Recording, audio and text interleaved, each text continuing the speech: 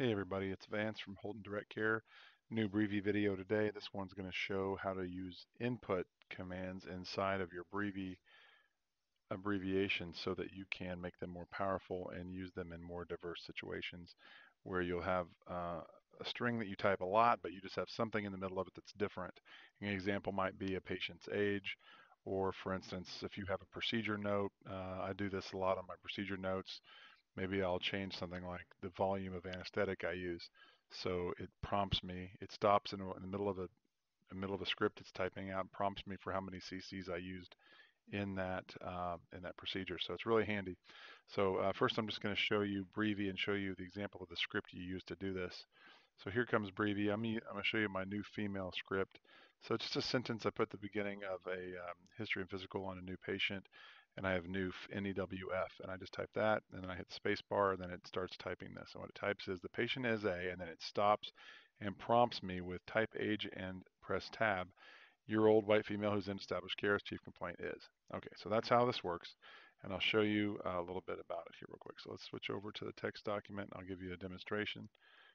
If I hit newf, it goes like that. Patient is A, then it stops, asks me for the age, hit tab, and it's done. All right, I can do the same thing with new male, NEWM, activate it, put the age in, hit tab, finishes it out.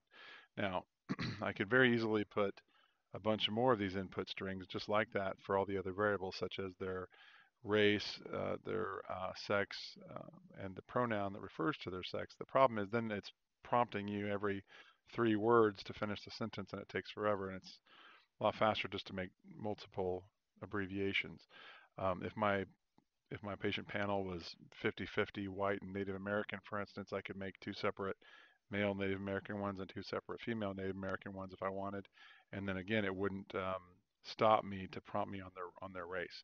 In my case, most of my patients are white, so I just leave it that way. If they're not, I just go in here and just change it to whatever I want. And we're back in business and we can keep going. So that's how that works. Now, I want to show you something else about that. So basically in the script, you just put right here %, parentheses, input, and then you type what you can just put age if you want, question mark, close parentheses. But when you hit tab, it activates it. So I always say type whatever the thing is and press tab so it reminds me what to do. Okay, so let me show you another thing that this thing can do. I started one called newf2 right here. So I want to show you what this does. It's pretty interesting. It's the same thing. It's got the input name here, is A, and then it says input age again, and then white female, and established care. And then it says it was very nice to meet, and it has percent input name again. But there's something unique about this and what it does. Watch this. So it asks you their name. It's this for a girl, so um, the name first, and then it asks you for the age. Hit tab. Established care. It was very nice to meet. And notice what it did. It asked me. It prompted me for the patient's name the first time, but it did not prompt me the second time. It just knew it. So because I entered it here, it didn't prompt me when it got back around to it the second time. So if you're trying to put together an abbreviation that has a variable that will be the same later in the same abbreviation, it is a neat way to save you some time. So that is how that works. Now, let me show you how this can work inside of Atlas. Inside of Atlas, there is a command which is patient first name, a macro, I mean, like that. I'm going to copy that so I can use it later if I need to. So if you do hashtag patient first name inside of the EMR, I'll show it to you really quick. So here's our patient. We're going to do a new note. And as I start that new note, if I put in hashtag patient first name,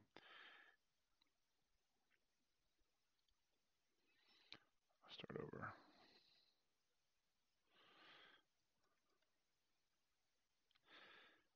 After a second, you see down there in the lower left corner, it pops up. And when you hit enter, it puts it in there. And this is fake patient, so the patient's first name is fake. So watch what happens if I do this example script I made earlier. So I did roids for a hemorrhoid case. If I just hit roids and hit spacebar, this time I don't have to put in their name. it did it for me. And the reason is because I put hashtag patient first name in the Breevy macro, so it automatically searched Atlas for that macro and then invoked it. I'll show you how that works. And the Breevy, it's right here, my roids. So hashtag patient first name. This next part is very important. If you've seen my other videos, you have to then say, there's an extra bracket that doesn't need to be there.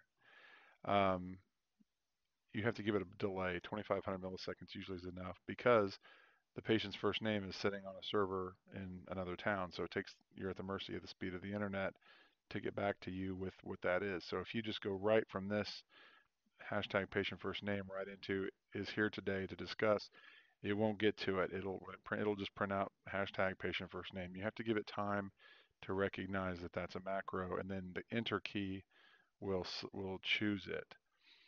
So that's how that works. I think that's all I want to show you today. Hopefully that makes some sense. And if you have any questions about it, feel free to ask anytime. And I will put the scripts that I used in today's demonstration in the description below. Have a great day. God bless you.